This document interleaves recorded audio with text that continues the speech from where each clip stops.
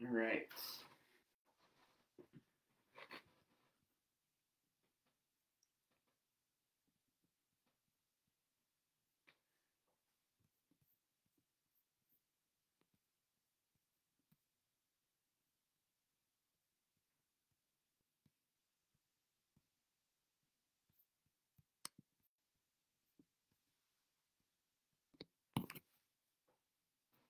All right. Hey, everyone. Thanks for joining me today.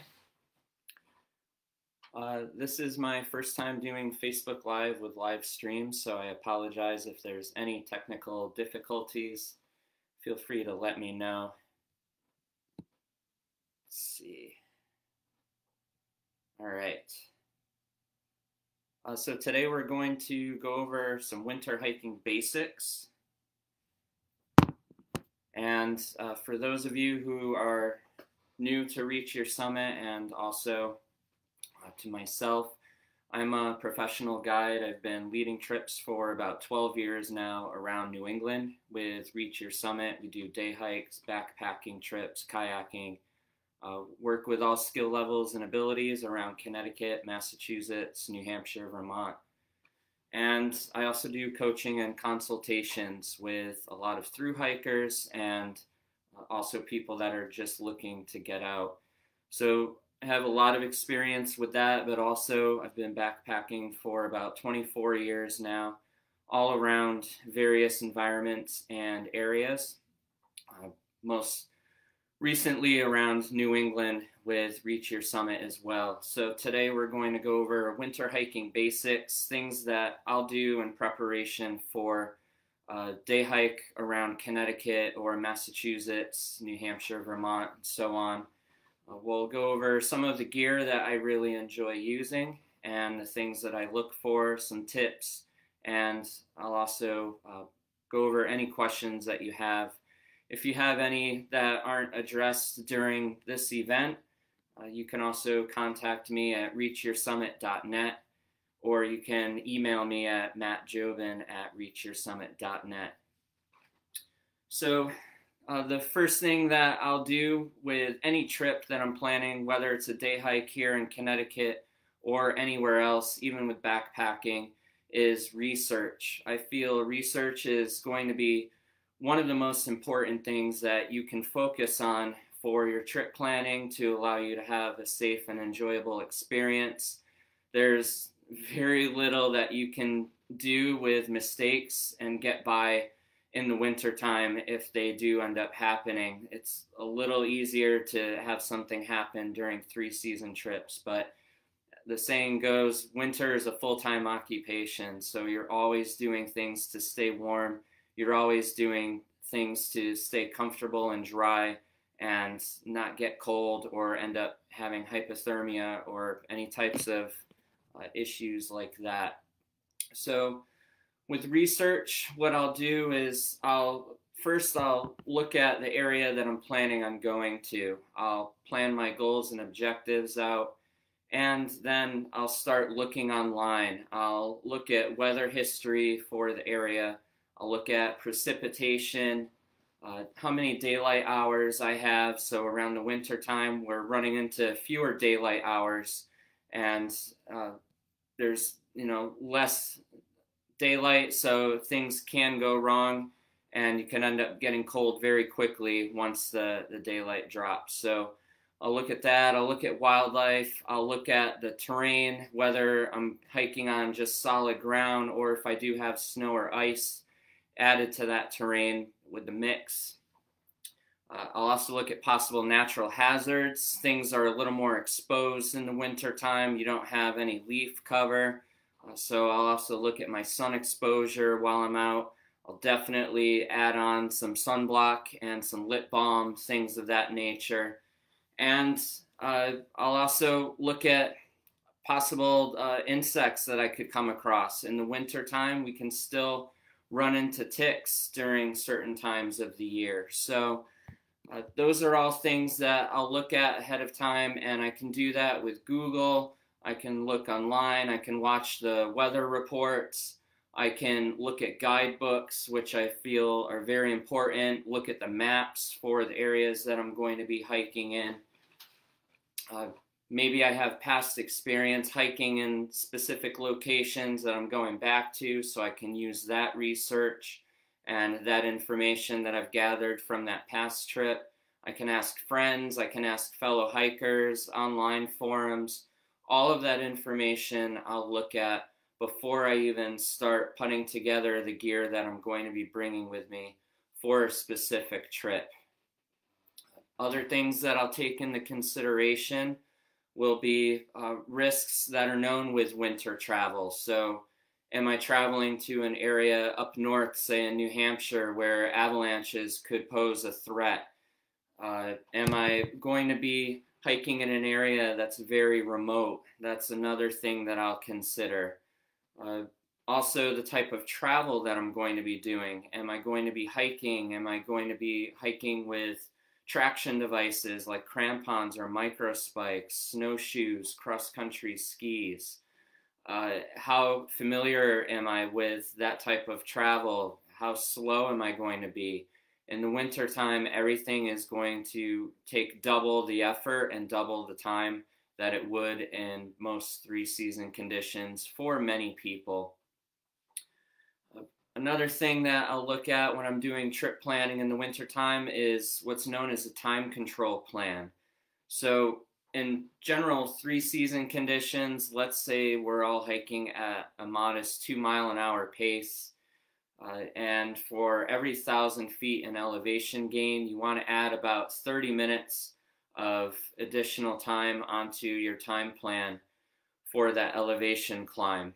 So if we're hiking, say, 2 miles and we have 1,000 feet of elevation gain within that 2 miles, how long is it going to take us? Well, we're hiking 2 miles an hour, so there's an hour right there, and then we have that 1,000 feet of elevation gain within those 2 miles, so that adds an extra hour and a half. So it would take us about an hour and a half generally to get through that couple of miles with that elevation climb. It's certainly going to be different for another area. If you're up north, you have steeper elevation grades, you might have the snow and ice, so I would shrink that hiking pace down maybe to 1 mile an hour, and then add in that elevation gain, taking lots of breaks. You want to hike very slowly. You don't want to overdo it and exert yourself to the point where you're sweating a lot, because then that'll add into the risk of hypothermia, or also possibly getting frostbite due to exposure and sweating a lot as well. Was hoping to share a screen with you here because I had a PowerPoint set up to go over the gear. So I'm just going to go through that and then we'll get into the gear as well. So a couple of other things that you'll want to look at.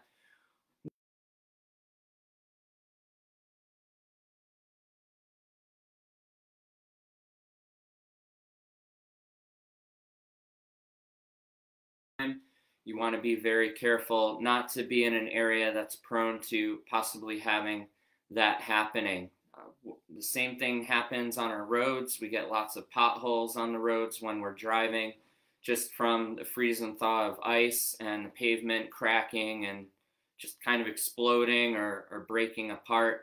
The same thing can happen on the trails. So if you come across a stone shelter, you might want to avoid that. Anything with a stone roof, you might want to avoid that in certain conditions. And also take that into consideration with the area that you're traveling in. If the area is known to be very rocky, you might have to factor that into your travel time plan as well, because you might end up having that freeze thaw of rocks or rocks dislodging, things of that nature. So once I've looked at all of that, I'll also start putting together a gear list, and it's not going to be very extensive because I'm doing a day hike. It's definitely going to vary. My gear list is never the same for any type of trip. I'm always adding and removing things to that gear list, but it won't be as extensive as a backpacking trip. So the first thing that I'll start with is going to be a base layer.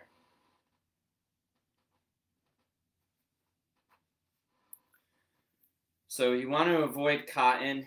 This is merino wool and short sleeve. So what I've learned over the years with winter cycling is if you go with long sleeves, what happens is you could end up getting sweat going down your wrist into your gloves. And the same thing happens to me when I'm winter hiking, just because I typically sweat a lot, even when I'm not exerting myself a lot. So I'll look for something short sleeve. I'll avoid cotton with all of this gear that I'm going to be going over.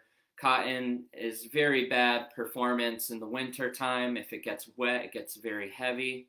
It takes a long time to dry, and it will not keep you warm if it does end up getting soaked or wet. So no blue jeans, no cotton t-shirts, no cotton long sleeve shirts or flannel shirts that are made out of cotton. You want to keep that stuff at home. So I'll start off with a short sleeve shirt. I'm a big fan of natural fibers. So this is merino wool. You can also go with bamboo. You can go with silk. You can go with hemp, any of those materials. Or you can go with a synthetic material, something like nylon, polyester, and things like that. A lot of them are going to dry very quickly. Synthetic materials are going to dry a little more quicker than natural fibers in most cases, but I like the feel of the natural fibers. A lot of them are also antimicrobial, so it helps with reducing odor and bacteria compared to polyester or nylon material. A lot of those will have a treatment to it for odor barriers, but I find that they still end up getting that stink factor after a while. So merino wool, short sleeve shirt. This is going to be my next to skin layer, my base layer. It's going to wick away sweat, keep my skin dry, keep me comfortable while I'm exerting myself out on a winter hike. My next layer is going to be insulation layer. This is going to be, again, same thing, natural fibers, or you can go with synthetic fibers. This is a lightweight microgrid fleece. I'm a big fan of fleece in the winter time.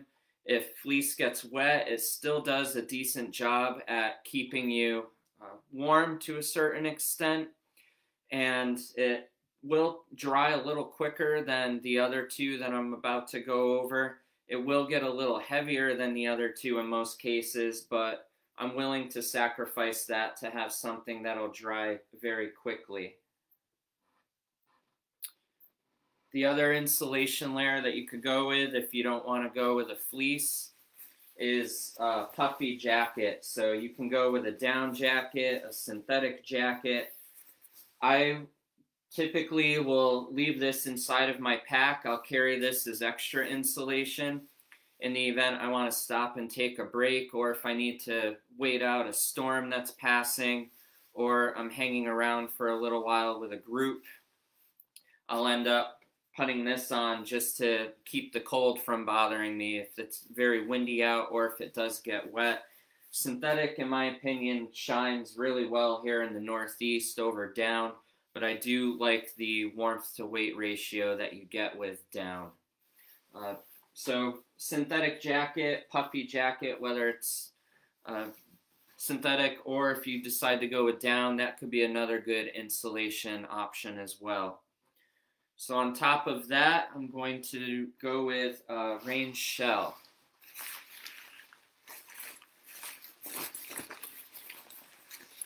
This is going to protect the insulation layer and the base layer from the elements. It's also going to protect me. It's going to give me a good wind barrier, a good barrier from precipitation, whether that ends up being freezing rain or snow. And just works really well at giving me protection. Something with a hood is something that I look for. And you want it to be waterproof, breathable. You don't want it to be water resistant or wind resistant. If you end up getting caught in snow or freezing rain or rain in the cold, it's going to soak through that fabric very quickly. Waterproof, breathable materials will give you water protection for a while before it ends up starting to soak through. Nothing is going to be 100% waterproof and 100% breathable in my experience. You can't have your cake and eat it too. You kind of sacrifice one for the other, and you just kind of deal with mitigating the effects the best that you can.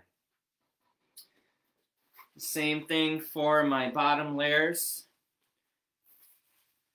So in mild cold, I'll go with a fleece lined cycling pant. This will again work like the fleece that I have for my insulation layer for my upper torso. This will give me a good range of movement. You can use running tights, you can use base layer pants if you wanted to. You can do a 3-layer system like the upper body that I just showed you and go with a base layer and then something for insulation if you find that you run very cold. I try not to overdo it. A lot of these layers that I've showed you already are going to be very thin just because of the fact that I run warm and sweat a lot in general. So having something that can wick away really quickly, dry quickly, is going to be more beneficial for me. If I start bulking up on the insulation with running very warm and sweating a lot, I'm going to end up possibly putting myself in one of those bad risks that I went over earlier. And then for the outer shell, I'm going to do the same thing with a windproof, waterproof, breathable pant to protect that layer from getting soaked or saturated. Because it's a cycling pant, it does have water and wind resistance, but it's not going to be 100%. So I will put that shell over if I'm expecting really bad weather. For socks, merino wool socks, nylon socks, synthetic, whatever you choose. You can go with a thin sock and then go with a thicker sock over that if you wanted to, just as a sock liner, and then having something for insulation. You can also go with what's known as a vapor barrier liner. So let me pull one of those out of my bag here. Vapor barrier liners are exactly what they sound like. They're not allowing the vapor to transmit and breathe through the fabric, so it kind of traps it. It gives you a little bit of moisture. It gives you kind of a very warm climate inside of your socks, inside of your gloves. And it's not going to be breathable, but in the winter time, if you're moving slowly, you shouldn't be sweating as much as you would during really hot conditions. So I'll just use a slow cooker liner bag to go around my hands or go around my feet. You can use bread bags if you wanted to. You can use plastic shopping bags. If you find that you run really cold, this is a great low-cost option that's reusable and allows you to have protection from the cold and also getting soaked through if your socks start sweating a lot. So with the socks, I'll rotate these halfway through the day if I'm doing a long hike. If I'm doing a short hike, I'll just wear the one pair that I have on, and I'll throw another pair in my pack just in case with my additional insulation. And merino wool for socks work really well for me at preventing blistering. They're a good temperature regulator for the type of material. So it'll keep me warm when it's cool. It'll keep me cool when it's warm. And it has a lot of versatility. And again, the antimicrobial factor as well. For my head, I'll wear a merino wool cap on some trips, just for the same properties that I mentioned with the socks. I'll also wear a gaiter, or a buff, a tubular seamless piece of fabric around the neck. This has over 100 uses. I can turn it into a beanie if I wanted to. I can also use it to tie a tourniquet if I need to, a balaclava, neck gaiter. It has many uses. Merino wool, again, for the cold, I find works really well. And then if it's really windy out, I can go with a balaclava. This will give me better protection if I don't have a buff, if I don't have a tubular piece of fabric. This has a hinge on it, so I can pull that down and be able to eat, take a break, have some water or a snack while I'm hiking. I can cover my nose back up when I'm hiking if it gets really windy. With the wind block, it does help a lot. And this is fleece lined too, so it's going to give me a good amount of moisture wicking and also warmth. And on some trips, if the conditions vary, I might even just throw that right inside of my pack to have as additional protection should I need it. And for gloves, I'll wear a pair of liner gloves, or I might pack liner gloves in my pack. And if you want to take pictures or text or things like that while you're out, you might want to find something that has tech compatibility so you can use the phone while you're still wearing them and not worry about getting your fingertips frozen. But on most trips, I'll wear a pair of gauntlet gloves. These are insulated and Gore-Tex, so again, the waterproof, breathable, windproof factor with these gloves, and still giving me a good range of movement. I run warm, so this works for me. If you tend to run cold, you might want to go with a mitt or wear a mitten over something thin like this, so that way you can trap extra heat with the mitt, keeping your fingers close together, but then you can pull your mitten off and still use your fingers if you want to grab a snack or use your phone and not worry about your hands getting really cold or exposed to the elements. Then getting into footwear. Footwear is going to be a very personal choice. So on most trips, I'm wearing zero drop footwear like Ultra Lone Peaks. I find they work really well for me. You might be completely different. So here I have a non-waterproof 3-season pair that I would not wear in the winter time. Just what I wear for 3-season trips, but I transitioned to a higher mid-height version of that shoe that's waterproof, breathable, and it's not going to be insulated, so if you run cold, something like this might not work for you, but the fact that I run warm, I don't have any issues with that. I can wear that in very cold winter conditions and still have water protection, snow protection, things like that. If I'm going up north, I might go with something that's more insulated and more appropriate for the time of year and conditions. If you find that you run cold, you might want to just go with a winter insulated hiking boot overall. And in very intense conditions, I'll upgrade to a mountaineering boot, something that's insulated and very stiff, because I might need a crampon for the steep exposed ice and alpine type environment that I might encounter, say, in the Presidential Range in New Hampshire. Outside of my footwear, I'll wear a pair of gaiters. These go all the way up to my kneecaps, and they go outside of the boot, so it keeps all of the snow from going down into the top of my boot, keeps my socks nice and dry. It also acts as a good wind block and might help trap a little more heat to keep that part of your legs warmer, and just keeps everything dry and clean and very beneficial in most winter trips. I'll throw this in my pack if I'm not needing it, but most of the time I'll just wear it. If you're snowshoeing or if you're just hiking in general, you might be kicking up snow a lot, and I don't want that going up under my rain pant and end up getting inside of my footwear. So gaiters are going to be very important. On top of going with those, if you do run cold, you could always go with an insulated winter hiking pant or an insulated winter jacket that has a waterproof breathable barrier on the outside.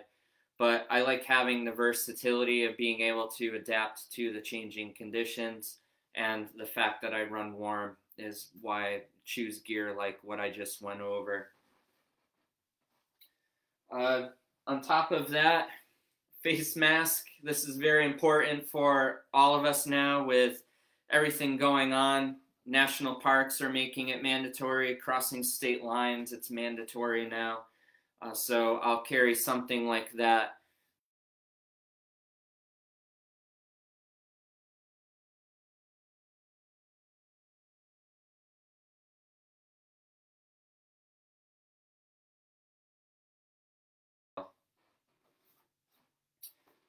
So that is clothing. Then for additional protection for my eyes, I might go with a pair of glacier glasses or just regular sunglasses, something with very low light transmission, just due to the fact that you're getting a lot of that glare that you get while you're out driving in your car.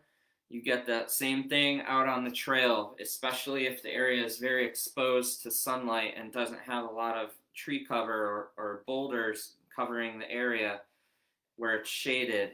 So something like that will reduce the glare. It'll protect my eyes. Everything's going to be more intense when it's reflecting off of the snow, so you definitely want to do that. If it's going to be very windy out and I'm expecting very bad conditions, possibly a snow squall coming through, or just the wind in general, then I'll go with a pair of goggles. And these are just ski goggles. I also use these for winter cycling. Clear lenses for overcast conditions or if I'm doing any night riding. But for day hikes, I can switch out the lenses if it's very sunny out and go with something that's going to be more appropriate to reduce the glare and I don't have the sunlight hitting me right in the eyes. The goggles will also give me additional warmth in my face and also block the wind. Then for footwear, for traction, I will always carry a pair of traction with me. Based on my research that I've done before I head out on the trail, no matter what I'm expecting, just because of how icy certain spots might get in the winter, and I might not be aware of it until I'm actually out there and forced to have to kind of travel along it. So for technical hiking, I'll wear something like this. This is going to be Kahtoola micro spikes. I've been wearing these for years, and they're great for moderate technical hikes. Say if you're hiking like Bear Mountain up in Connecticut, these might work really well as long as you're not going up or down the north face of Bear Mountain and you're just doing, say, the Undermountain Trail up to the AT. Really hilly terrain, these really shine. If I'm going to be doing something a little bit easier and something that's a little more flat, or there's less of a technical aspect to the hike, then I might go with something a little less intense where I can still walk on pavement or rail trails or things like that. These are the Kahtoola Exo spikes, very lightweight and still giving me a good amount of traction on hard pack ice and snow without being super technical, full of roots and rocks, where the Kahtoola micro spikes would be a better option.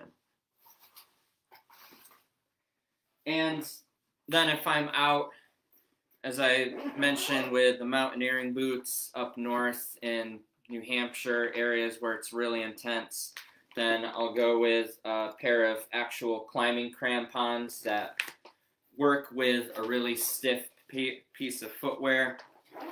If I'm hiking on really steep, icy conditions, say like going up Mount Washington in the winter time. Another option for snow travel, if the snow is really deep, all of those that I showed you are not going to help at all. And you might need something more appropriate like a snowshoe. So after the recent snow that we had, I actually just took these out a few days ago.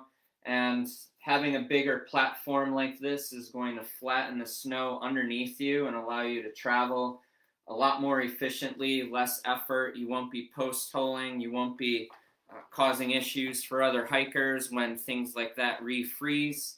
This is a great way to leave no trace. And there are various different models that you can go with and options. The traction is going to be based on the area that you're traveling in. You might want to go with something a little more aggressive for technical terrain, a little less aggressive for easier, flatter terrain. I will say, with all the options out there, you can choose whatever you'd like.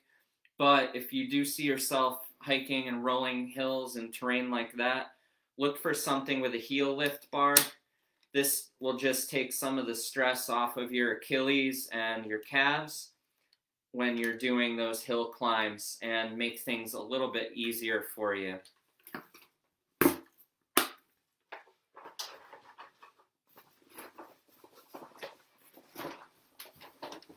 You can use snowshoes like the ones I just showed you on flat, icy, snowpacked terrain too if you wanted to, but it might reduce your pace. It might feel a little bulky and a little bit of overkill if you're hiking on flat terrain like that. Then I'll use a pair of trekking poles, and this is going to give me good stability with my pack, with carrying all of this stuff. It's going to give me good traction. It's going to help with the snowshoes or the micro spikes or any type of traction device that I'm using if I need it. I don't want to end up falling over and possibly soaking all of my clothes or getting hurt in general.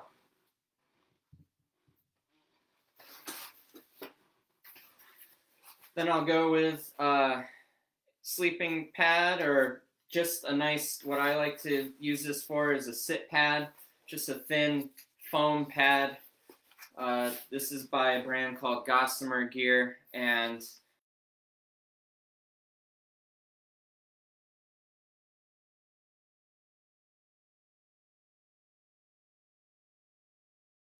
then pull it out when I need to and sit down on a wet log or sit down on the snow and stay nice and dry. If I am in an emergency, I can lay this completely out and lay down on it and have a good amount of protection from the cold.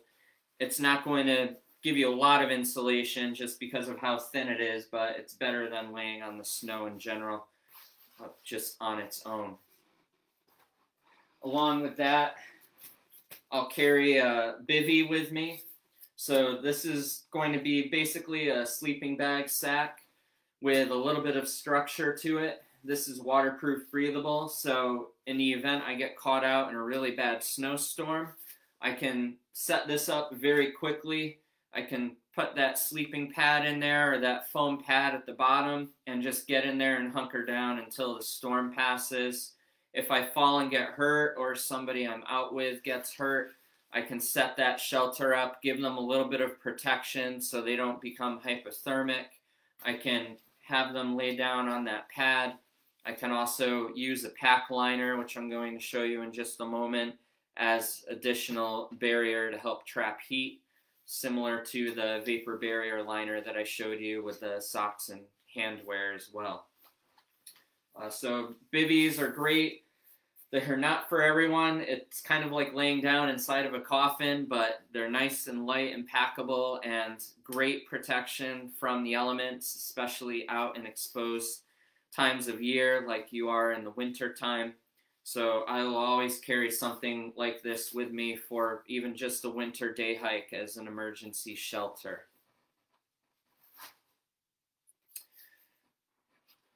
Additional emergency gear. You might want to consider satellite communication device. So these are both going to be very different in their performance and the features they offer. This one is going to be a one-way satellite messaging device.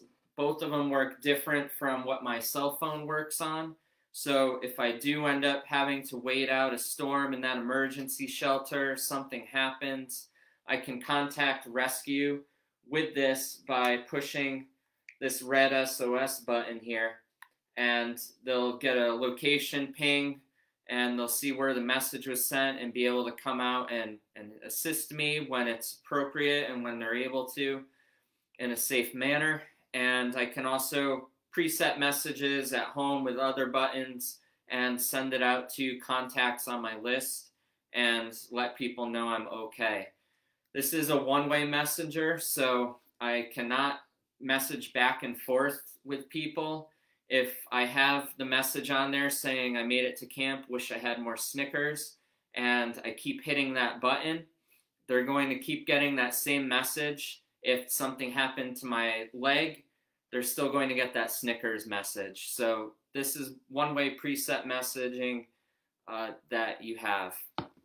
With this device, this is actually a two-way messenger, so I can actually do real-time messaging and let somebody know exactly what's going on. Again, I could also push the SOS button and get rescue.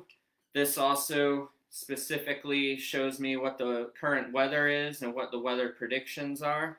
And I compare it with my phone as well.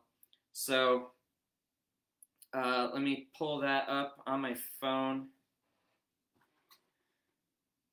So I can pair it with my phone. There's an app right here, and I can go to messages and I can start just typing a message to anybody like I would if I were using a texting app on my phone. And again, this works on a different satellite network, so I don't have to worry about losing cell service. I can still reach out to people and let them know what's going on or let them know I'm okay. And both of these devices also have tracking, so you can do live tracking, keep it on, and let people follow your trip and see where you are and make sure that you're okay.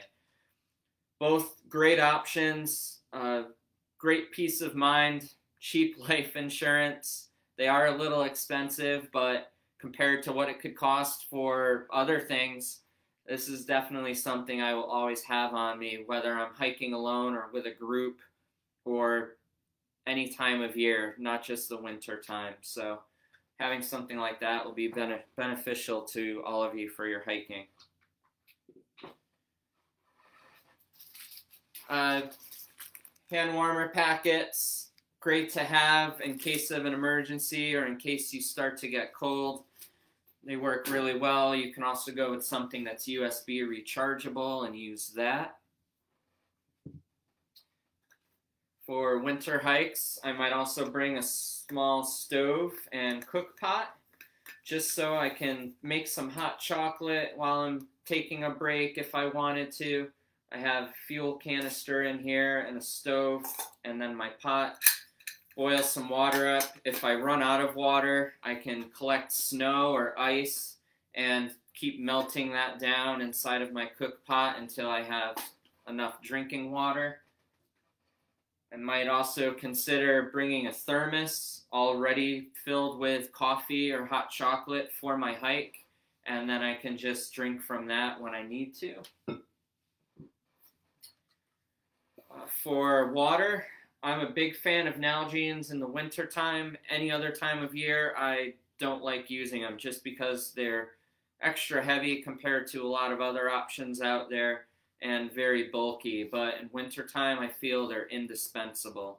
So I'll have water inside of here, and then I might take a wool sock, or you can get a neoprene sleeve made specifically for them for insulation, and I'll just slide my sock right over that bottle, and I can store it upside down inside of my pack, so that way any air that's inside of the bottle is going to be up near the top, and it's going to reduce the likelihood that my lid will freeze.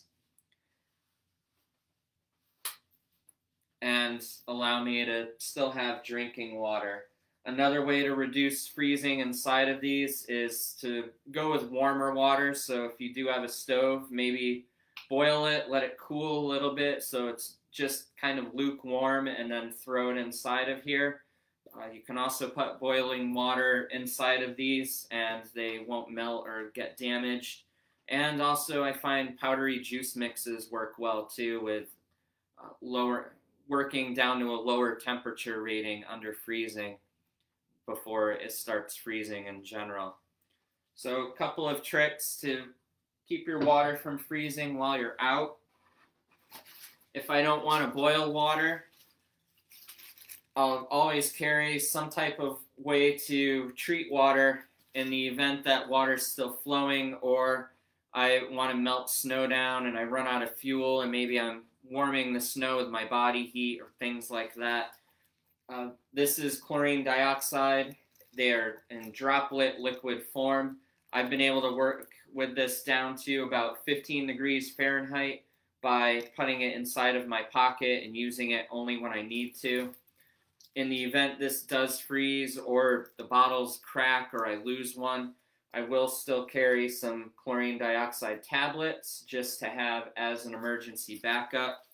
I will not use a water filter below freezing because the filter, the pores and everything inside of the filter can have the same effect that the rocks will have with the freeze thaw, and it could end up damaging your filter, and then you could end up having unsafe drinking water. So I'll carry something like that. You could also use a UV pen, but those rely on batteries, and if those batteries go out in the cold, you're left with no safe drinking water. So I'll still go with something that I'm able to treat that. And hand sanitizer I'll have strapped outside of my pack for interim hand cleaning moments when I'm out. I'll also carry a little bit of powder just for if I'm sweating, or you can do an anti-chafe healing balm. And as I mentioned, the sun exposure is going to be a lot higher when it's reflecting off of the snow and ice in the winter. So I'll go with sunblock stick for exposed skin, and then I might go with some lip balm for my lips. I can also use it in a pinch to get a fire going. I can patch a little tiny pinhole in my rain jacket with lip balm, and I can also use it as a lubricant if I have a zipper that ends up being stuck while I'm out there frozen.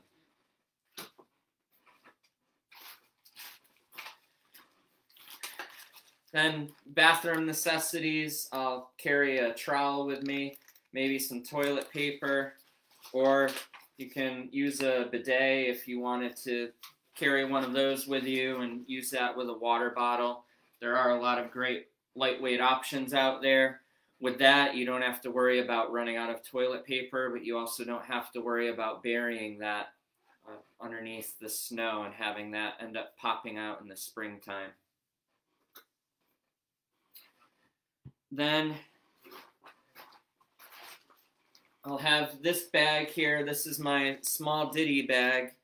And in here I have some first aid items, some gear repair, some emergency items. I have those vapor barrier liners that I showed you.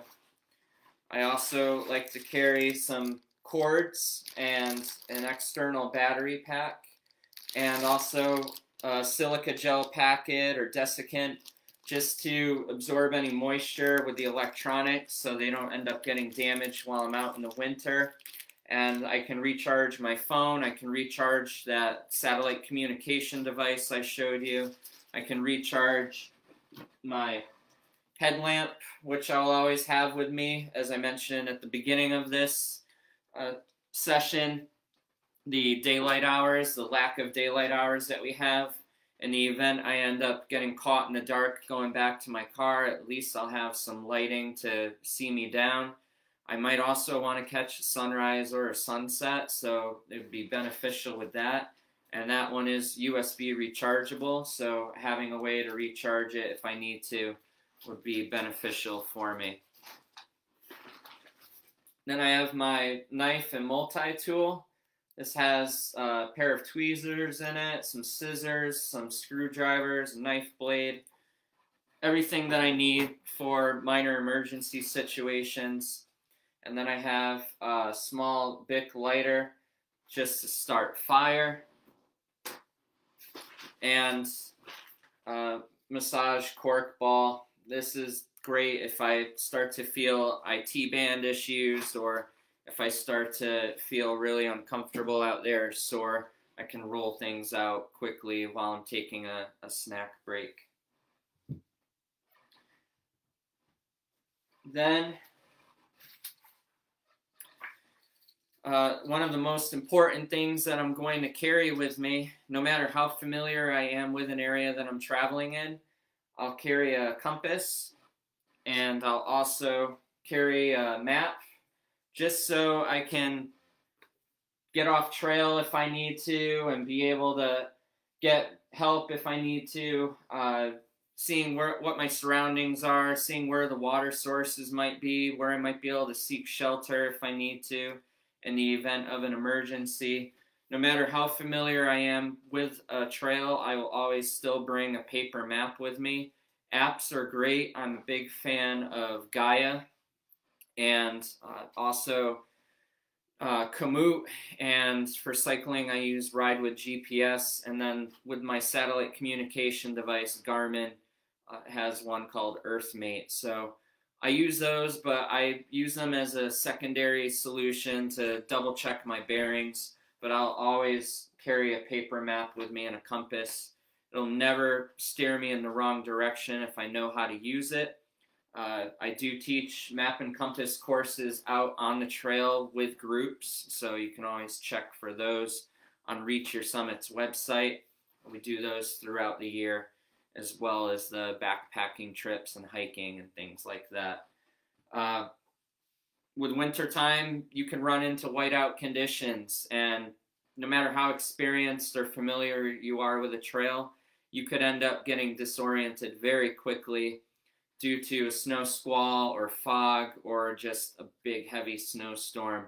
And being able to see your surroundings and navigate safely to protection, whether there's a boulder nearby or trees, or getting out of there and getting down safety to the trail in your car, would be very helpful and prevent anything from happening and make sure that you're safe and enjoying the experience. All of this stuff I would carry in a 20 to 35 liter pack, should suffice for most winter trips. Around here in Connecticut, 20 to 30 liter pack should be fine. If you're carrying extra items for other people and family, then you might want to go with something a little bit bigger. But you don't need to go too crazy with it. Up north, I would definitely carry a bigger pack, what might look like an overnight pack to some, just because I might also throw in a sleeping bag, things like that. I also mentioned a pack liner. So I'm a big fan of trash compactor bags. I use these, or thin plastic like Nylaflume, it's called. And I'll throw all of my gear inside of this and then put that in my pack and roll it up. And my pack might get hit with snow or freezing rain, but all of my stuff has always stayed dry. Even in 3-season trips where I'm hiking in the rain all day, I've never had stuff get wet at all. So using that would be great for your pack. And then in that emergency situation, if somebody got hurt or if I got hurt and I needed to set up that bivvy, I can lay that pad out. I can slide this over part of my body, maybe cut a hole in the bottom if I need to. Very easily to replace these when I get home. And then my pack I can slide over my feet and have a little bit of protection up to about my knees with my pack as well. It'll help trap heat and keep me safe and comfortable. And then some good resources for any of these areas that if you're looking to hike in. The Maine Mountain Guide by the AMC is great. For winter hiking in Vermont, I really like using the Green Mountain Club's guide. For New Hampshire, the White Mountain Guide, this is a book with a bunch of maps. The main one has maps as well. And for Connecticut, Connecticut Walk Book by Connecticut Forest and Park Association. This has all of the Blue Blaze trails in Connecticut, along with a lot of side trails. So that would be great to have. And I would just photocopy the map or take a picture of the map as well and have that on hand with me in a Ziploc bag while I'm out hiking on the trail. And let's see.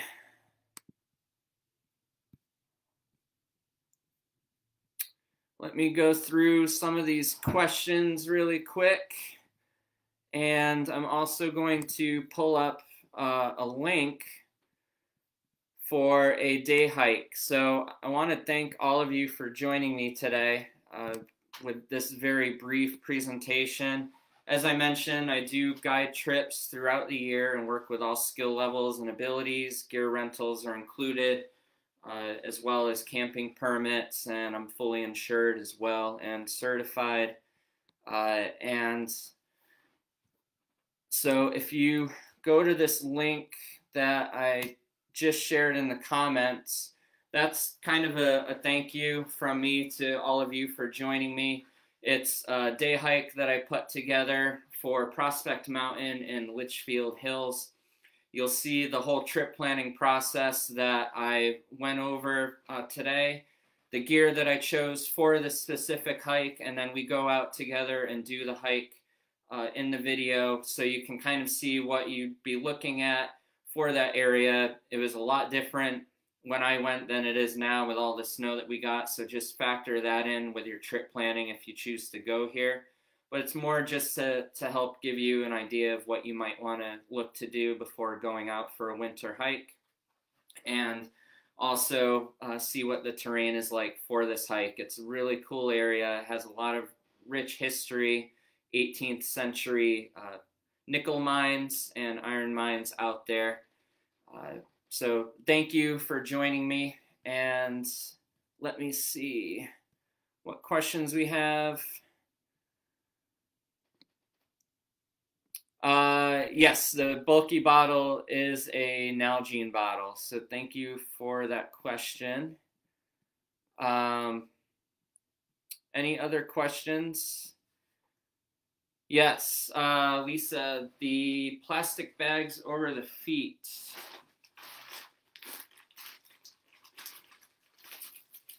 So with that, I'll just take this slow cooker liner bag, which opens up just like this, and I got this. You can get them at ShopRite, Stop and Shop, any grocery store. Bread bags or turkey bags work as well. And I'll put my foot, my skin inside of this, and then I'll take my sock and I'll slide my sock over this with my foot inside of it, and then I'll put my footwear on. I also use this in 3-season trips with non-waterproof footwear to help prevent trench foot or getting blistering from happening. Again, this is not breathable, so you will get sweat building up in there, but it will help give you a nice low-cost option at giving you additional warmth and additional wind block if you need it. You could go with waterproof, breathable socks too. They do make those. I have a pair from a brand called Showers Past for cycling, and those work really well at blocking cold as well. Any other questions? Thank you, Sue.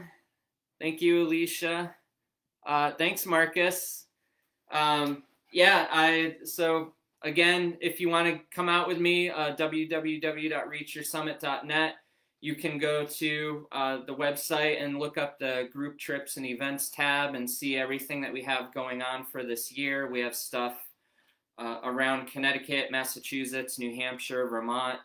All gear rentals and meals are included. We have a very strict COVID protocol that we've been following, along with working with public and local health officials for each state and the nonprofit organizations and their requests as well. So it's a very safe and enjoyable experience. And all right, yeah. If there aren't any other questions, again, I'd like to thank you all for joining me today. Hopefully, you'll find these tips to help you out a lot in your winter hikes this year. And if you have any questions, don't hesitate to get in touch with me.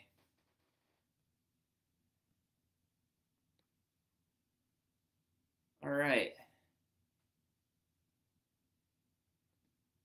And thank you for the people that have come out with me in the past and your recommendations and your comments. I'm humbled by those. Thank you. I greatly appreciate it. They've been great experiences with you, and I look forward to getting out there with you again in the future and any newcomers that will be coming out as well. All right. If there aren't any other questions, I'm going to end this live stream. And this is fun. This is my first live stream, so I'll have to get one of these going again in the near future so I can interact with all of you a bit more during the challenging times that we're in. All right.